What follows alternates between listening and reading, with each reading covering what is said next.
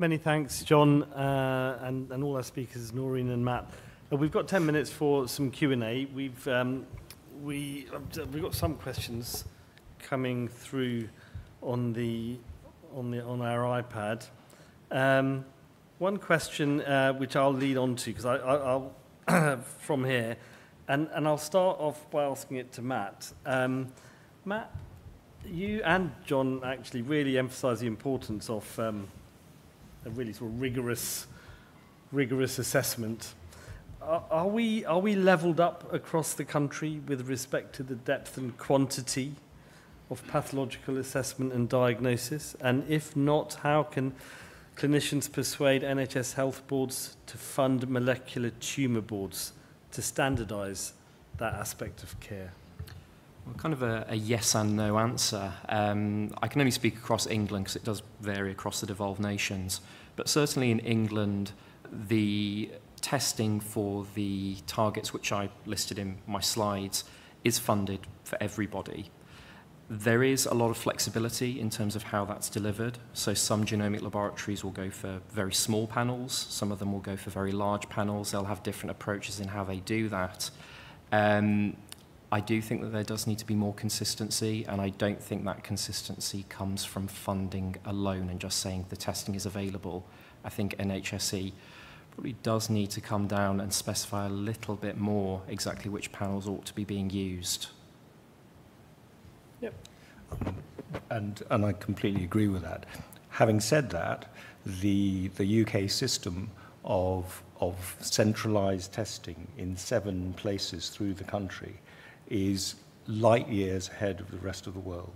I mean, this is where, somewhat incredibly, we do amazingly better than pretty much anybody else. If you come from the continent, if you're in the States, you get whatever test your doctor writes on the form, and that can be one of multiple different tests, and of different qualities with different meanings. I mean, it's a real mess. And so the centralized system of having your test and specific things tested in centres is actually, I think a tremendous achievement, actually. Yeah. I'd second that as well. I mean, I'm involved in various sort of position papers that we're putting together in Europe about access to genomic testing, and it really strikes me as you hear colleagues from other parts of the world, there's such variation in terms of quality and equity in accessing what we now consider routine testing. To the point about molecular tumour boards, I do think we need probably to develop a better framework, because I think it's pretty patchy.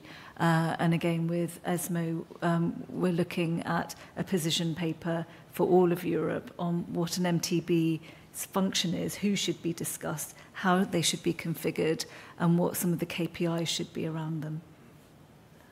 Thank you. Any questions from the floor? Yes.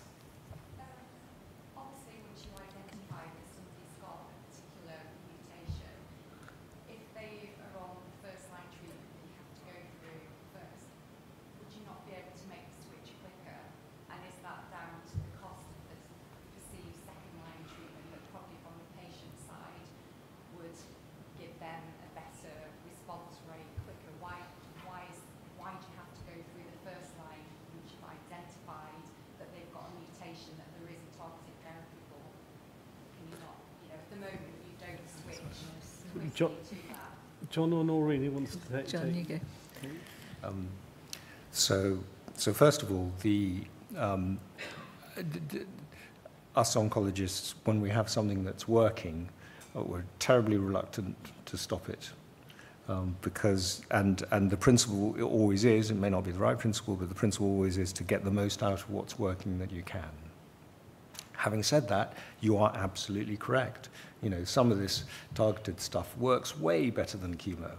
Why dither? Why not change? It comes down to him, actually. It comes down to how long it takes to get the testing done.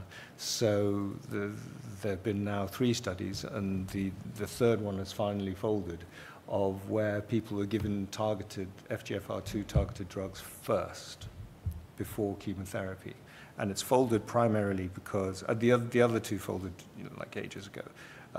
And the third one, Juan has just told me, is about to fold completely predictably because it takes too long to get the result. And so, I mean, 4 to 6 weeks. Nobody can wait 4 to 6 weeks for treatment. Yeah, so I'm super supportive of liquid biopsies, as you've seen. But I think Matt made a really important point earlier that it's not necessarily a one-size-fits-all. So, for instance, in an intrahepatic cholangiocarcinoma, if my liquid biopsy doesn't show an FGFR2 fusion, I'm quite a skeptical oncologist. Is that true?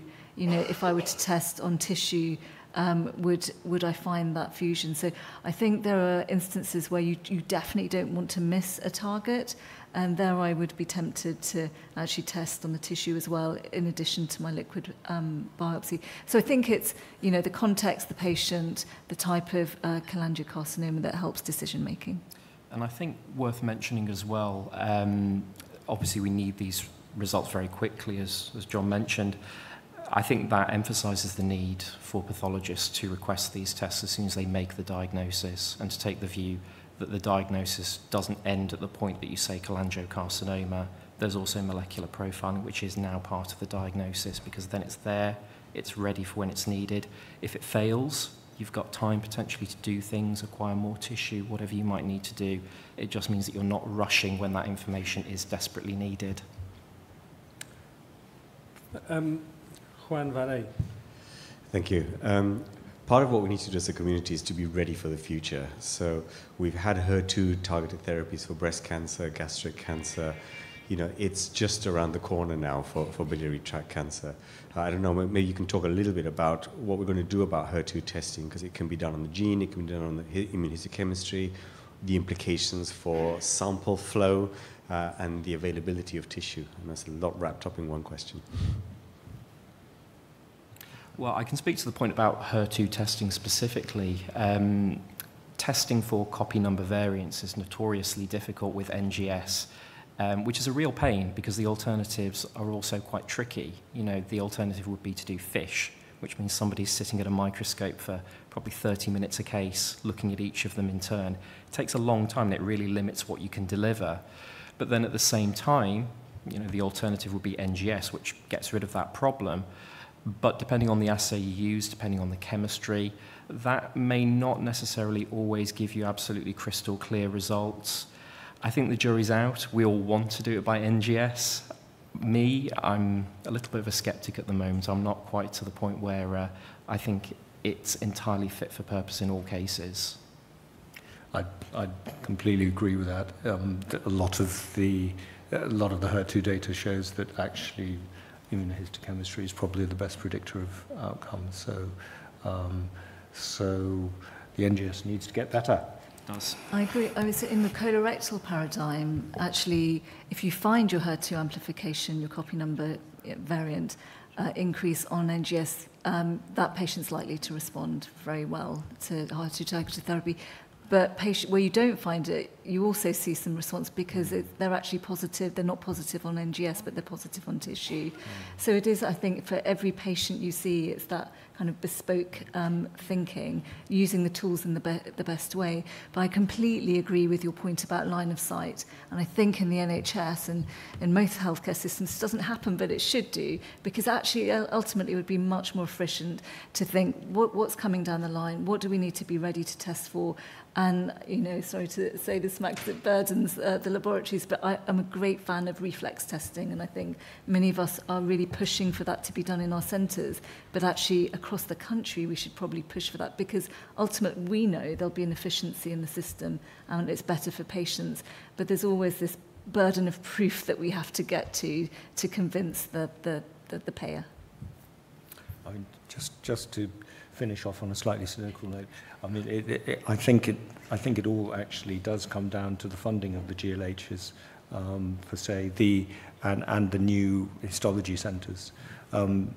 Actually, the recommendation for for reflex HER2 immunohistochemistry went out to the GLHs and the histology centres last summer.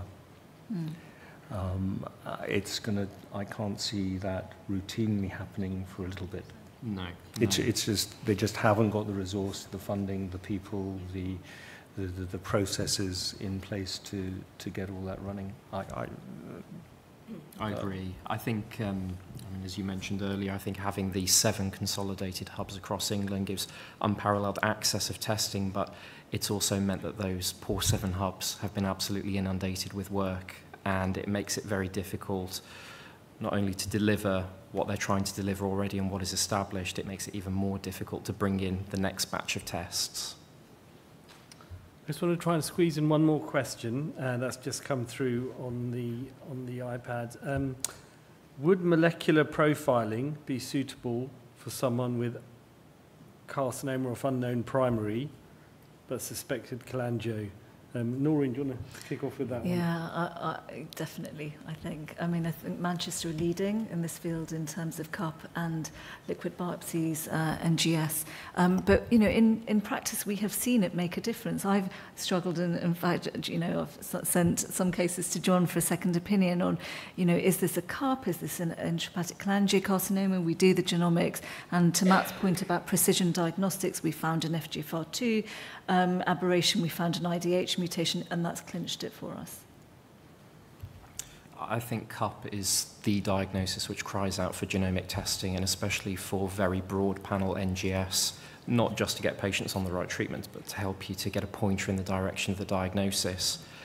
We know that if something looks like it's going to be a CUP initially, before you even look down the microscope, the odds are it's likely still to be some degree of CUP even by the time you've done all the immunohistochemistry. So I've got to say, my view with these things is to get the panel started right away and request the tests to help to refine the diagnosis at the same time.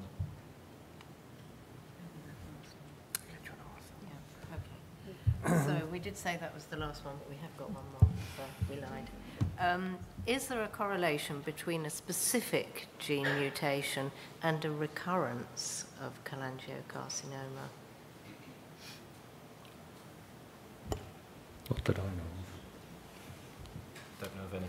of. I don't know of any. What? I don't know. Or maybe to add to that question, is there a link between actionable mutations and the underlying presence or absence of risk factors? Those. Okay, so to answer that in a slightly different way, if you have an FGFR2, is that a even without the treatment? I mean, you definitely get treatment today, but without the treatment, would you have done better or worse? And the answer is probably about the same. Probably about the same. So these lesions don't appear to predict for you doing well or badly. As of today's knowledge. Okay, we've come to the end of the session. Helen, your thoughts on closing? Well, I think this is, you know, the whole of this afternoon has really set the scene for what we have coming up tomorrow. This has been, you know, this is supposed to be meant for our patients and carers, but I think this has been extremely high level, and we've had some, you know, pretty good explanations of things. You have brought it down so that we can understand things, which I thank you for myself. But I found the whole of this afternoon really fascinating, from the microbiome talks, the pathology, the liquid biopsy, and the molecular profiling and targeted therapies, which is really of the moment, isn't it? This is what we're about. This is the the theme of this conference, which is sort of accelerating progress, and that's really what we've been pushing forward to this afternoon. So I thank you hugely to all of our speakers today, and not forgetting Andy as well for his explanation of why we all do what we do, because we're trying to improve that situation. I would just remind you that we've got the meet and mingle buffet, but you are free until 6:30, when that happens in the pre-function room. But do continue networking, continue speaking with each other, and look at your programme and get set up for an exciting day tomorrow. So thank you very much, everyone.